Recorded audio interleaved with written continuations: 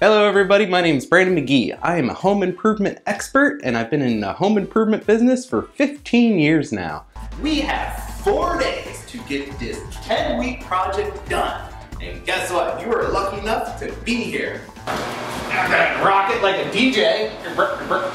We got our kitchen in, we got the bathroom done. So today I'm gonna show you how to grout in a tile wall. I'm so pumped about the suction cups. So as you can see, we have this caulking and it's all nasty. And I've owned my own construction business 5 of those 15 years.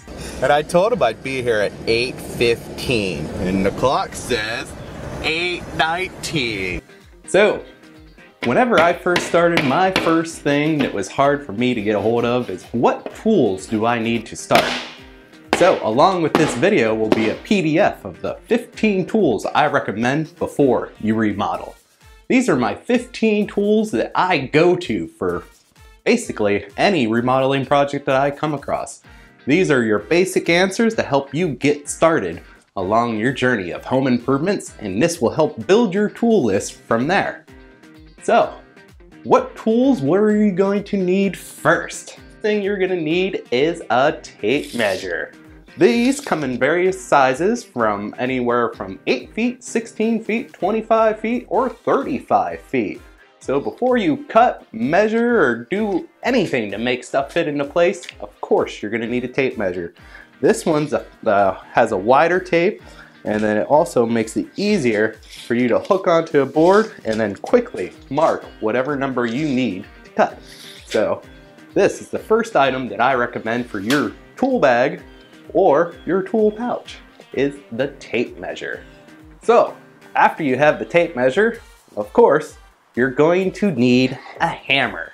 Now these come in various weights, but these are great for putting together framing walls or doing any kind of demolition or even hanging a picture or two. These come in various sizes and ounces, and then also the heads come in different sizes too. And also there's a difference between a smooth head, which you're going to want to use for finishing, and then also there's a waffle head that's mostly designed for framing, so that way the waffle head will always grip the nail instead of sliding off like a finish hammer. And then also, the claw is very important whenever picking a hammer. Some hammers have a very sharp claw, and then nose kind of make it hard to get to nails because it needs so much to rotate. So I like more of a straight claw, so that way you can get a 3-inch nail and easily pull it out. Now number 3 on our 15 tools before we remodel is a multi-purpose screwdriver. These are very handy to have, and also they don't take up a whole drawer space because you only need 1 screwdriver instead of having 11. And then also what's nice about these is you can take them apart and then easily flip it to go from flathead to Phillips head in no time. And then each one of these little compartments also come out, and then you can flip these. So these are great for putting together like IKEA furniture or anything like that. And it's easy to find the right head for your screw or bolt that you need to take off. So I highly recommend having a multi-purpose screwdriver. And also the specialty of this one is it's an electrical multi-purpose screwdriver. So it has an end for you to tighten up wire caps really easy without tiring out your fingers. Now for your basic mechanical work or any kind of bicycle work that you have to put together, or even changing the oil on the car or the lawnmower. Now an easy way to have access to take off all those nuts and bolts is to have an adjustable wrench. This can adjust multiple sizes, and it can go from little to bigger. So these come in various widths, so this one goes up to 3/4 of an inch. They also make them to go up to 1.5 inches. These are also great for taking off plumbing fittings, for any water lines if you're replacing a sink, and it's also great for putting together bicycles or changing the oil in your car. So I definitely recommend an adjustable wrench, and this way when you have 1 adjustable wrench, you don't have to have 10 wrenches because most likely you'll have the right size. Now, next on our tool list, number 5, is the level. If you're planning on building anything, I highly recommend a level. Who knew we'd be taking advice from a little bubble?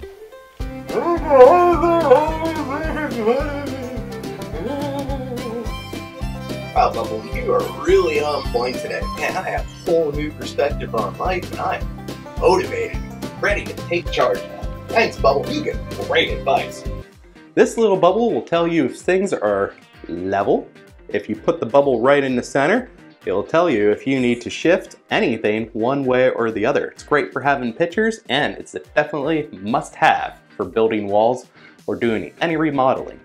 And then also you can check the plumbness of things, how straight it is this way, by doing the same adjustments, and then you have another bubble up here. These are also great for making straight lines if you have to cut on drywall, or if you have to cut into an old existing wall, marking where you need to stop. So that way you can always get a level straight line, so that way whenever you put your new drywall in, it will just match right up. So this is definitely a must-have. These come in 12 inches, 2 foot. This one's a 4-footer, and then they get as big as 8 foot. So these will definitely make your life a lot easier when trying to hang pictures straight. Now, another must-have item is number 6, is a pry bar. These are great for demolition and are good for removing drywall, taking out old nails, and pretty much destroys anything in its path. These come in various sizes too. This one's a 12 inch. They also come in 2 feet and bigger.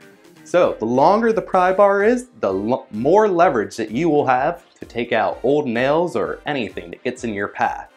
So the smaller ones, they're great for tight spaces, but I definitely recommend a 2-footer for ripping out old screws in flooring and ripping out old nails from drywall.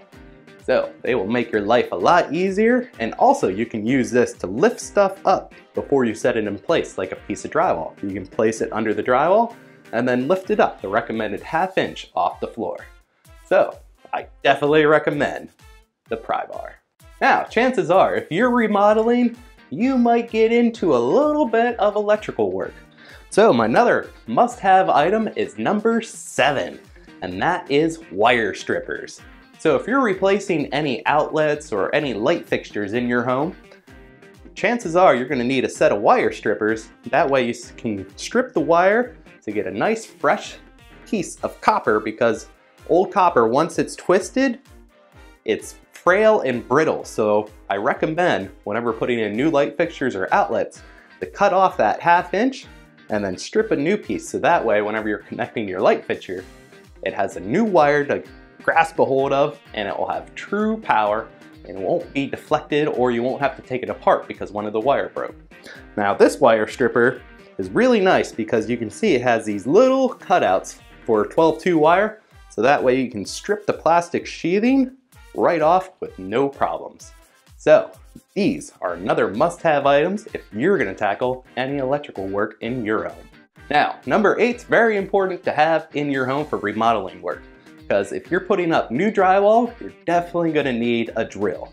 So what I'm going to recommend is a cordless drill. Cordless drills are sweet because if you're like me, you cannot stand extension cords or any kind of cord to trip over or get in your way. So I definitely recommend a battery power drill.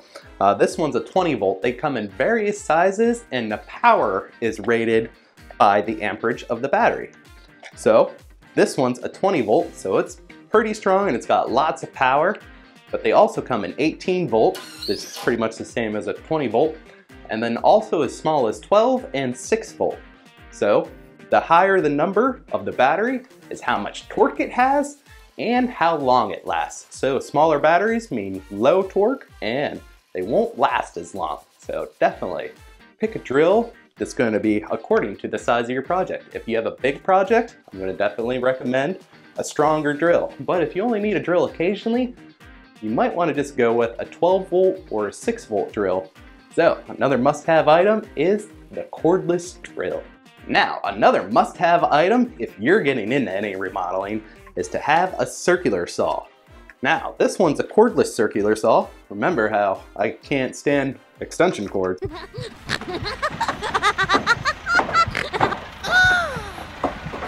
So, all my tools are pretty much cordless tools. I have a corded circular saw, but I rarely use it. I only use it for like big deck projects or stuff like that where I need a lot of power and I'm going to be cutting a lot.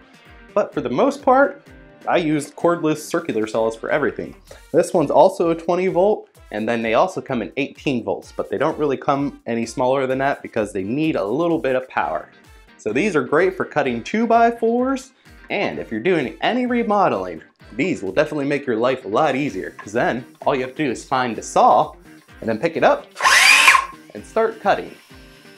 But if you had a corded saw, you're gonna have to find a saw, you're gonna have to find an extension cord, you're gonna have to plug that extension cord in somewhere, and then see if it reaches to the area that you're working.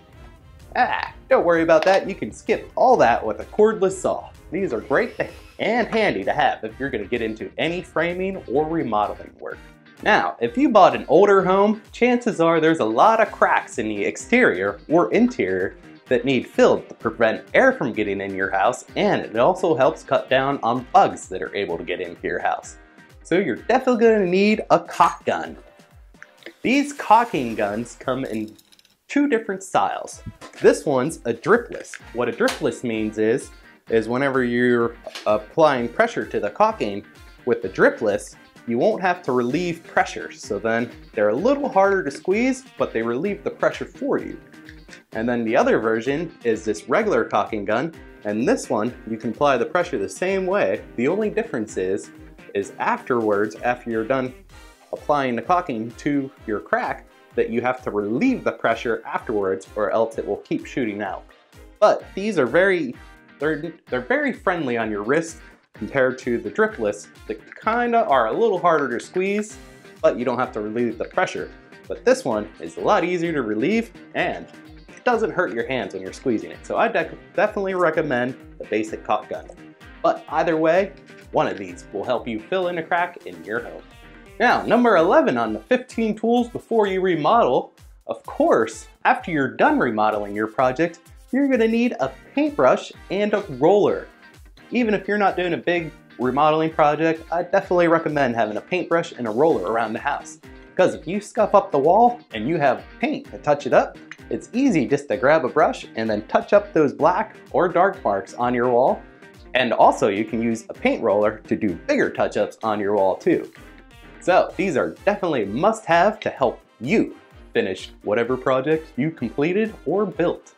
Because remember, nothing's finished until it's painted. Now, number 12 on the list is a multi-tool. Now these are fairly new to the market. I think they're about 5 years old now. But ever since I've got one, I love it. And I used it a lot on remodeling projects. Multi-tools is an oscillating head. You can see it vibrates back and forth.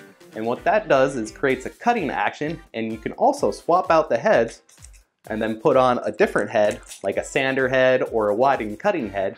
So that way these are great for like cutting in the bottom of doorways, for putting in new wood flooring or tile flooring. And they're also great for putting in outlets in the wall when you want to make fine precision cuts without making a mess of a Sawzall or a circular saw. So these are a great must-have item, and they're also cordless.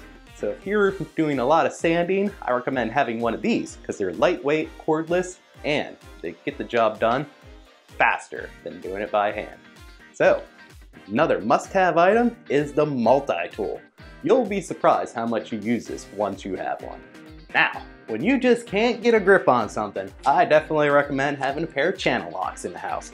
These are great for multiple items, and they have a wide clamping power, so they are great for multiple uses in your home. So if you're replacing sink traps or any kind of doing plumbing work, these are very handy to have for taking the traps apart. And then also they're great for taking off jar lids off of cans when you just take them off with no issues. So channel locks are very handy to have because they give you more leverage to grip down on the nut and bolt, and it gives you more cranking power because if the longer they are, the more power you'll have to take off that old nut, or they're great for taking off rusted bolts too. So another item for your tool pouch or tool bag is a set of channel locks. Super handy to have, and I highly recommend it. Now, number 14 on the list is, of course, a flashlight. In every contractor's bag is a flashlight. These are super handy to have, and if you're doing any remodeling work, chances are you cut the power and you can't see.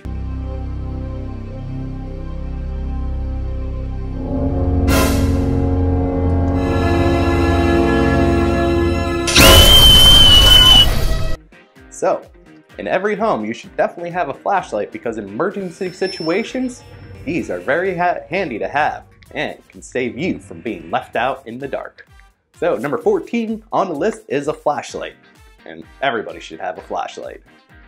Now, last on our 15 tools you need before you remodel, I probably should have had this number 2, but I made it number 15 so you guys wouldn't forget it, is the speed square. These are in every contractor's tool bag, and they are essential for doing any wall framing or remodeling work.